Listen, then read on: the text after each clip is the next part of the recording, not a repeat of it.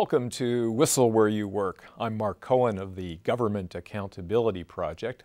Later in this show, conversations with a leading whistleblower and a new breed investigative reporter, both of the Czech Republic.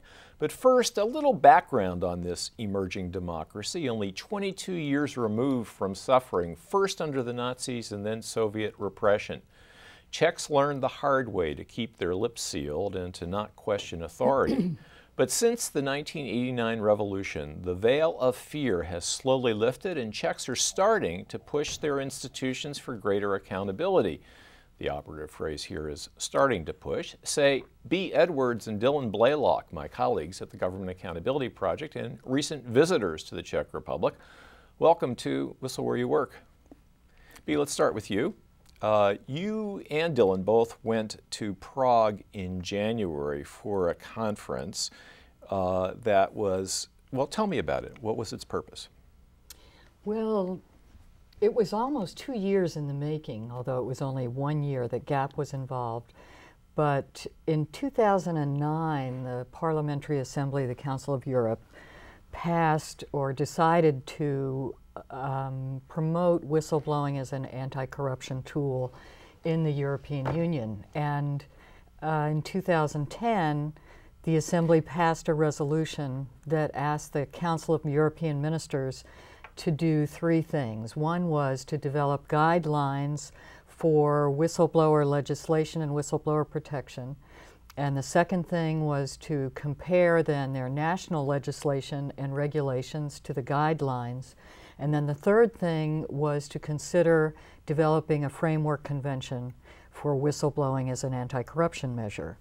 So we were working along with NGOs, particularly Transparency International and Open Society Institute, as this process progressed. And we met then with OSF, Open Society Fund in Prague, in September to talk about a special conference of non-governmental organizations who worked on anti-corruption issues and investigative journalists to bring everyone together with NGOs and some journalists from the United States and the UK to consider how we might all work together to realize the goals of the Assembly's resolution. And so this meeting in January occurred at a kind of propitious moment, right, in the changing of the guard at the U.S. Embassy. What was that? We were very lucky because in December 2010, Norman Eisen, who had been the ethics counsel for the White House, was appointed by President Obama as the ambassador to the Czech Republic, and he arrived in Prague the same week that Dylan and I did for the workshop. And he was very, very supportive. And he's always been a good friend of GAP and a supportive official for anti-corruption measures and especially for whistleblowing, and had worked very hard on the Whistleblower Protection Enhancement Act in the United States. So we were very lucky to have him there. And at the same time, there was just breaking a very high visibility whistleblower case with the retaliation against the whistleblower widely disseminated in the press. So the issue was very prominent really for the first time in Prague and the Czech Republic generally in January 2011, just as we started working. Okay, so tell me some of the highlights of that conference. Well, the conference was 2 days, and we worked very closely with the embassy, the U.S. Embassy, and OSF co-sponsored. And there were NGOs and investigative journalists from Prague, the Czech Republic, to work with us. The idea, or I guess the dilemma we all face going into it is everyone recognized that there is something of a negative context surrounding the idea of a whistleblower in Central and Eastern Europe, and in Europe generally, and to some extent in the United States still. But the Czech Republic, as you mentioned earlier, is coming out of a long history of repressive government, and there is an even more kind of a stronger prohibition on whistleblowing than you would think of generally, in that the governments in place in the Czech Republic in the 20th century had a habit of using police networks and informants to keep track of what citizens were doing and thinking, and if there were any kind of subversive or popular movement about to take off, then this network would be aware of it. So it wasn't. So there was whistleblowers were viewed kind of as snitches then, huh? And actually as informants. And so there's a lot of, it's not just that you have to build a positive context around whistleblowers now, but that you also have to kind of combat a negative context around them. And there also isn't a sense of trust of government. That is, it's not just who is the whistleblower, but who does he report to, or who does she report to. And did the conference come up with some ideas about how to address these questions? The main idea was that there's a gap between the ethical individual employee and the authorities, whether they're public or private sector, that would receive a disclosure, and that into that gap we need to move the NGO community, because the NGO community is trusted, especially in the Czech Republic, where there has been a peaceful revolution based on citizen activism, and that you can't really call it a tradition, but that political space is open and non-governmental organizations can operate fairly freely there. Dylan, one of the things that you were talking about at that January conference is the role of new and social media, how NGOs can avail themselves of it. Apparently people were pretty struck by what you had to say. You were invited back to Prague for a follow-up visit for an International Human Rights Film Festival. Tell me about your role at that festival. Sure. Well, the role that I played was that the organizers of the International Human Rights Film Festival, which is a great festival that just really showcases problems around the world, was that they wanted to go ahead and match it up with a workshop for the NGO community in the Czech Republic and surrounding countries, so specifically Poland, Hungary, Slovakia, and really teach these individuals at NGOs how to successfully use new media to enact social change. It's this interesting place where NGOs now in America can use Facebook and Twitter relatively successfully, and blogging, for example. But they don't have that in the Czech Republic yet. They're just about 2 or 3 years sort of behind the curve. Very similar to what America, where the United States was, about 2 or 3 years, the NGOs here, where it's, you have a Facebook page and then it's, trying out what can we do with it. And that's really where they're at right now. They just have a Facebook page and they kind of think it's going to take off by itself. Well, before we go any farther, what is it that you do as an NGO with a Facebook page that advances the NGO? Well, you can, it allows for direct, interaction with people who are, with your online supporters who are, speaking back and forth to you, online, and just asking, what does this mean exactly with why are you guys taking this particular program track? They share it with their friends. All of a sudden your lists are improving. People are going to your website more. They want to check regular updates. They might get involved in electronic newsletters or the regular media that you're sending out. Everybody was really, really interested in that. It's in the Czech Republic and from the other 3 countries. The younger generation there, as opposed to the older generation, which is what Bea was talking about, who grew up with this sort of culture of silence, and it's sort of ingrained with them. They desperately want to enact social change. They didn't grow up, with the rule themselves because they were children and teenagers, and they kind of rebelled against it, like the older generation did then. But they just want, they believe that they can make changes in new media. It's different. So you've got this, and social media has always been more popular with the younger generation anyway, across the board. If you go to America, if you go, to any of the European countries. So it's this nice confluence that's happening. They want social change. They're getting more familiar with social media. They have a drive to get familiar with social media, as opposed to the older generation who just still sort of downplays it. So it's almost a perfect storm of what's going on. They want to initiate this kind of government and corporate accountability, and they want to learn the tools to make that happen. Now, when you say that social media isn't as advanced in the Czech Republic and Slovakia and in Poland and Hungary, Are you saying that Facebook, Twitter don't exist there, or are just new, or is it that the NGOs haven't learned how to use them yet? Facebook is becoming much more popular in the Czech Republic, and so is Twitter, and so is all these sorts of, just new social media tasks and programs.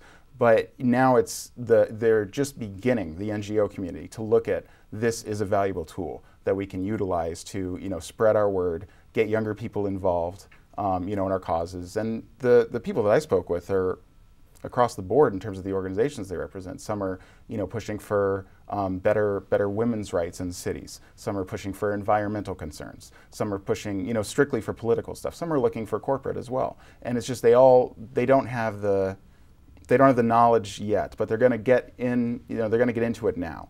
And the sooner they do, the sooner they can, broadcast their message to everyone. Okay, so what do you project in terms of the future for communications in Central Europe? Is it going to look like the U.S., or is it going to be very specific to that region? It depends on how quickly it grows. I know that when I spoke at the Documentary Film Festival, someone made the comment to me that everybody who was there made up about half of the NGO community in the entire country, and there were only about 250 people there. So if you ask people who are there, if you ask the younger generation right now in the Czech Republic, how strong is the NGO community, many of them will tell you it's incredibly strong, because from where they had absolutely nothing 10 or 15 years ago, and now they've got all these networks starting to happen. But they realize they're not as advanced as specifically Italy, Spain, the US in terms of having these NGO communities. So as long as they keep growing and the NGO community takes hold and people get more involved, which it seems like the younger generation does want to do, they want to dedicate their life to these different social causes and enacting change. It's going to take off. It's going to grow, in the next 5 to 10 years very quickly. So we talked a little bit about, and we'll close with this, but we talked a little bit about the reputation or the how people view a whistleblower in the Czech Republic. What is the cultural context for whistleblowing? You described a little bit about the history of people being viewed as informants and snitches, but does the concept even exist in the Czech language? Well, it was something that came up at the January meeting, and it tends to come up at international meetings, that the word whistleblower is something that originated in English, and it has that individual and individualistic connotation. There is no direct translation in Czech, and we learned also that there is no word for accountability in the Czech language. But there does seem to be certainly an awareness of a need for that, and there is a great concern about problems of corruption and fraud in government, and in both the public and the private sector. And I think there is also a tradition of very committed citizen activism that will begin to link to the kind of technology that Dylan was talking about to really change the culture. Right, these new tools. Yeah, Dylan. And I mean, it's interesting, just to follow up on what B was saying. They don't, the ramifications for whistleblowing is negative in the Czech Republic. But what's interesting is that it's just because they're viewed individually as snitches or rats. The practice itself is not associated. They don't associate one whistleblower with another. There's no connection between a person who comes from the drug industry or the environmental industry. They're just seen as this was difficult for B and I to surmise exactly what they're seen as, but I mean, it's just this is a person who had an environmental concern, and that's it. And this is a person who had a problem with the government. But they're not equated.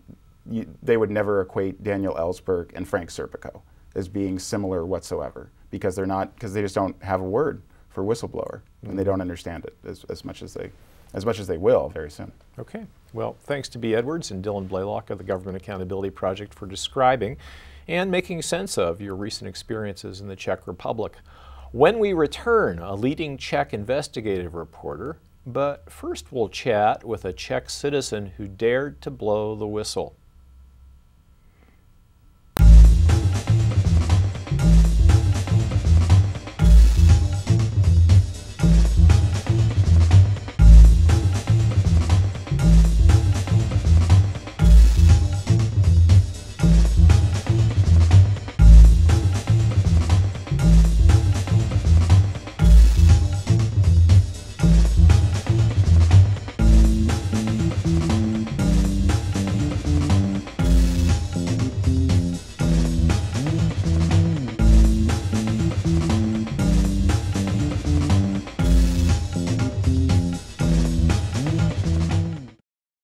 My name is Jeremy Drucker, and I'm the Executive Director of Transitions Online.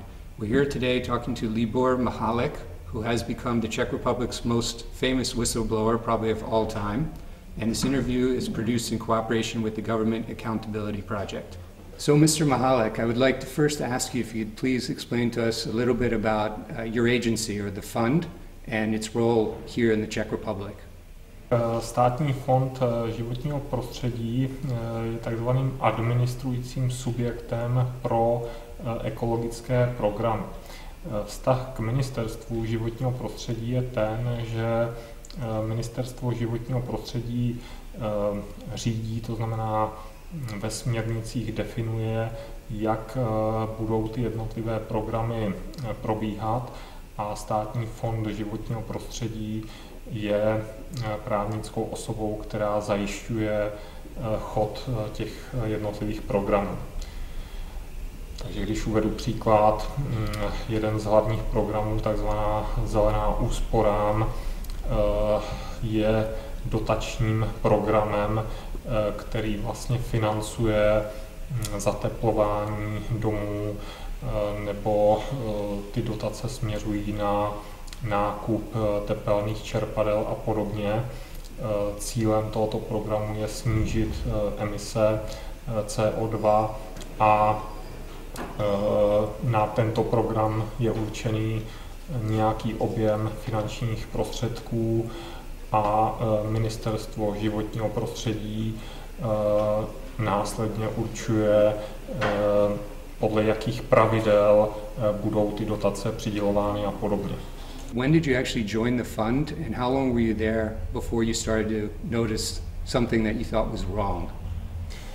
Já jsem na Fond životního prostředí nastoupil v srpnu roku 2010 a hned vlastně v následujícím týdnu jsem byl žádán tehdejším poradcem ministra životního prostředí, abych dělal nějaké kroky směřující k výměně právní kanceláře, která měla zajišťovat prodej emisních kreditů, a následovaly potom další nestandardní požadavky.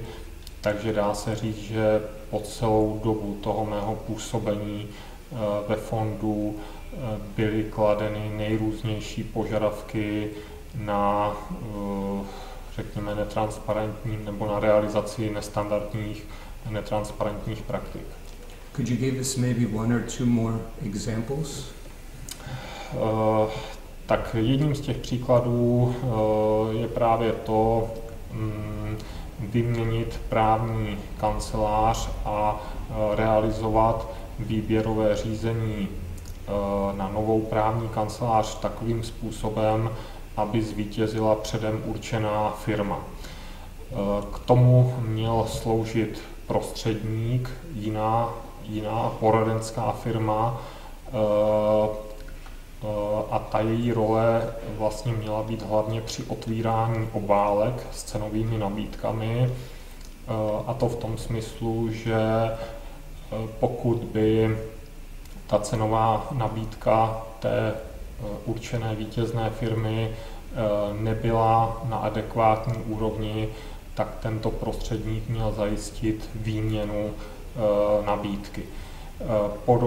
Podobně mělo fungovat vybírání bank, kde ten státní fond životního prostředí měl ukládat finanční prostředky, takže opět role toho prostředníka v té podobě shromáždit nabídky od jednotlivých bank, po otevření obálek vyhodnotit, jestli ta banka, která má zvítězit, nenabídla buď příliš vysokou úrokovou sazbu, aby zbytečně prostě neplatila nad rámec ostatních bank, anebo naopak příliš nízkou, že by vyhrát nemohla.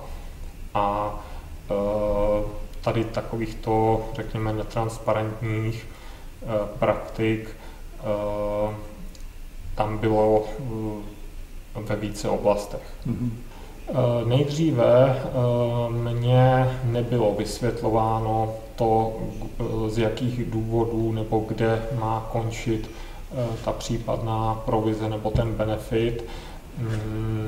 Až teprve, řekněme, po 2 měsících, kdy jsem odmítal některé kroky dělat, tak jsem měl takový delší rozhovor s panem poradcem, nebo tehdejším poradcem Knetigem, a v tom rozhovoru on trošku obšírněji začal vysvětlovat, co má být významem, a popsal vlastně mechanismus, kdy například při nadhodnocení zakázek anebo při uložení určitých prostředků v určité bance mělo docházet k tomu, že buď ta vítězná firma anebo ta banka by část prostředků použila na nějaké marketingové prostě nebo jiné akce v souvislosti s financováním politických aktivit. And then later on, what did you think of your options at the time? Tak já jsem neměl moc možností tady tu věc diskutovat interně dovnitř fondu, protože vlastně jsem byl v pozici ředitele fondu a ten problém nespočíval v prvé řadě v tom, že by nějaký zaměstnanec fondu chtěl dělat něco nekalého, byť tam byla jedna výjimka u prvního náměstka, ale ten hlavní problém spočíval v tom, že poradce, který vyžadoval určité aktivity, tak vlastně zůstával mimo odpovědnost tím, že nedával téměř žádné písemné pokyny a ty ústní pokyny dával v místnosti, kde byla například zapnutá rušička a nebylo možné úplně triviálně získat záznam z takového průběhu jednání. Řešil jsem samozřejmě otázku, koho na toto jednání upozornit. V prvé řadě to byl vlastně ministr vnitra, kterého jsem kontaktoval s cílem zjistit, jaké jsou nahrávací prostě zařízení pro takováto prostředí. Ten mi teda mimo jiné doporučil obrátit se na určitého novináře, který takovým zařízením disponoval, ale než jsem to udělal, tak jsem ještě se snažil kontaktovat premiéra, protože on, respektive vláda, může úkolovat takzvanou bezpečnostní informační službu, to znamená orgán, který má mimo jiné za cíl chránit ekonomické zájmy státu a disponuje taky touto technikou. A teprve v okamžiku, kdy ani tohleto, ani této žádosti prostě nebylo vyhověno, tak jsem přistoupil k té cestě kontaktování novináře. Did you hesitate at all in going forward? Did you have any thought in your mind that this is something maybe to think a bit more about? Tak určitě tam byla obava z toho, že tady tento krok může skončit mým odvoláním z funkce, což byl krok vlastně v působnosti ministra životního prostředí, pro kterého tento poradce pracoval. To, že jsem třeba ty nahrávky chtěl dávat buď třeba tomu novináři nebo i jiným osobám, tak určitě mělo za cíl se jistit pro případ, že by tam byla nějaká negativní odezva. So I believe you lost your job almost immediately. What kind of other retaliation did you experience? Tak já jsem byl odvolán z té funkce ředitele, ale neskončil ten můj pracovní poměr, takže v současné době tam jsem zařazen jako finanční poradce v tom státním fondu. Pro mě bylo poměrně překvapivé, jaký mediální zájem vlastně tady ta věc vyvolala. A velmi náročné byly samozřejmě ty první dny po tom odvolání. Dneska s odstupem více než měsíce už je ta situace klidnější.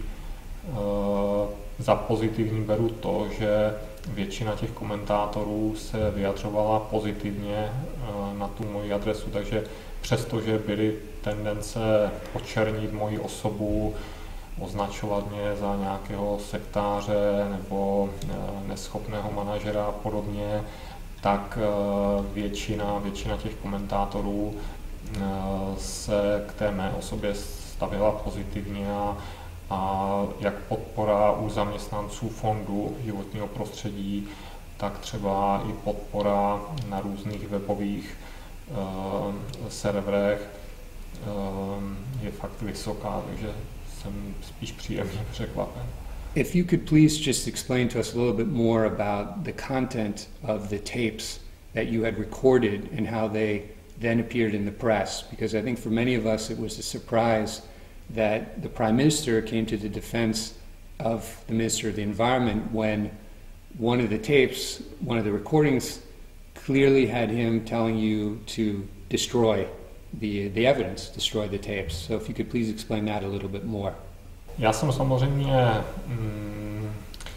tušil, že pan ministr ví o některých aktivitách pana Knetiga, takže mě nepřekvapovalo to, že v okamžiku, kdy cítil, že tohoto poradce ztrácí, tak prostě může mít nějaké tendence krýt jeho osobu a podobně, ale spíš bych čekal, že si třeba pan ministr vyžádá ty nahrávky nebo kopie nahrávek, aby se sám nejdříve přesvědčil, co přesně pan Knetik řekl, nebo co přesně řekli advokáti jedné z firem, která vlastně se měla účastnit vítězně určité zakázky. A pro mě vlastně to, co bylo asi nejvíce překvapivé ze strany pana ministra, že se vůbec nezajímal o ten věcný obsah těch nahrávek, takže zřejmě musel tušit, že tam pan Knetik řekl něco, co říkat neměl, a proto možná takhle zkratkovitě reagoval, aby se to co nejdříve zničilo. Zmiňoval samozřejmě takové ty dovědky, nebo s tím běžte na policii, ale z celého kontextu toho rozhovoru jednoznačně vyplývalo, že by tu věc nejraději zametl pod koberec, a to třeba za cenu, že by moji osobu bral do pozice náměstka na Ministerstvo životního prostředí a podobně. And then going back to the personal reaction of people around you, did you receive support from your family and your friends? Určitě rodina i přátelé mě podporují tady v tomto, takže tady nebyl jako žádný problém s tím. What are your hopes for the future? What would you see as being a happy ending to this story? Tak já jsem možná ještě měl říct na začátek, že vlastně mým hlavním úkolem na tom státním fondu, tím oficiálním úkolem, bylo změnit tento fond na takzvanou zelenou banku. To znamená udělat z toho fondu instituci, která by nejenom pasivně dávala dotace, ale také aktivně fungovala na finančním trhu v oblasti ekologických projektů. A vzhledem k tomu, že tuto transformaci nebo tu vizi transformace jsem připravil zhruba 14 dní předtím, než k tomu odvolání došlo, tak a připadá mi ten projekt poměrně zajímavý, tak bych rád byl u jeho realizace. Takže z tohoto důvodu se chci účastnit výběrového řízení, které má být vypsáno na tuto uvolněnou pozici ředitele, a teprve kdyby tohleto nějak nedopadlo dobře nebo podle mých představ, tak bych asi zvažoval nějaké další varianty. So you've been here the last couple of days at a conference about whistleblowers, and people have been speaking about the experiences in America and in the UK. What have you learned about those types of protections in other countries compared to the situation here in the Czech Republic? Tak rozhodně jsem byl příjemně překvapen, že jsou státy, kde ta ochrana whistleblowingu má i právní charakter. To byla třeba pro mě nová informace. Skutečně jsem se historicky nějak cíleně nezabýval tím, co třeba je nějaký optimální postup ze strany whistleblowerů a na jaké typy třeba organizací se mohou obracet. Takže v tomto smyslu to pro mě byly přínosné informace, co by třeba pro moji osobu bylo taky asi velmi přínosné, pokud by nějaká takováto organizace pomohla v případných soudních sporech, protože nelze vyloučit, že některé osoby dotčené touto kauzou se mohou bránit i soudní cestou, takže ta právní pomoc je určitě něco, co by člověk uvítal. My final question is really a short one. Would you do it again? Was it worth it? Udělal bych to určitě znovu, jen ohledně těch vlastních nahrávek bych možná tady s tímto začal dříve, protože ta hlavní kauza, kde hrozilo největší jaksi zneužití těch evropských dotací, byla to kauza spojená s čističkou odpadních vod Praha, tak tam vlastně jsem neměl při těch jednáních ještě žádnou techniku k dispozici a ty důkazy jsou jenom v rovině tvrzení, nebo převážně v rovině tvrzení, takže tam možná by člověk byl dneska už pohotovější. Okay, well thank you very much for telling us your story. Welcome back to Whistle Where You Work. It's called Respekt. Think of it as the Time magazine of the Czech Republic. Marek Svehla is the deputy editor of Respekt. He is also a Fulbright Fellow working for several months at the Government Accountability Project in Washington, D.C., examining how good government groups in the U.S. coordinate efforts to maximize their impact and how this approach might translate to the Czech context. Welcome, Mark, to Whistle Where You Work. Hi, thank you to be here. We were just hearing an interview with Libor Michalek, who is widely seen as the most important whistleblower in the short history of the Czech Republic. How is he viewed by the Czech public? I'm not sure if there has been any opinion poll about it. I made some research and I didn't find anything. But I think his case was very important to see or to get to know how the corruption in the politics deep-rooted is, and for me it was very shocked to see how quickly this new anti-corruption government has started to create new corruption canals. There was just a controversy about his secret recordings. People had different opinions. If is it fair to record someone he doesn't know about it? So, just so everybody is clear, Mr. Michalek recorded a conversation with the environment minister without the minister's knowledge that it was being recorded. Yeah, yes, right. And the effect was that the environment minister acknowledged committing all sorts of corruption, but the Czech public isn't so sure that it was fair for Mr. Michalek to record that conversation without the environment minister's knowledge. Is that it? Yeah. And this kind of feeling has some kind of connection with past, when secret police made such recordings, a lot. So I think news media should promote better knowledge about public interest in such case, which was obvious. Mm-hmm. And so tell me what you think about that. The idea of recording somebody without their knowledge, but going into that recognizing that you were trying to extract from them essentially a confession. In the Mr. Michalek case, it was huge public interest. We got very important information from him. So I think it was okay. So he used such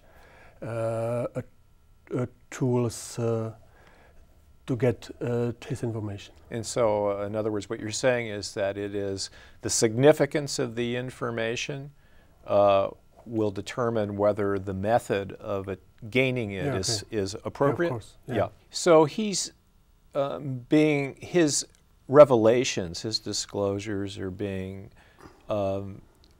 received pretty well generally by the public. The only concern is how he went about learning of the Environment Minister's wrongdoing.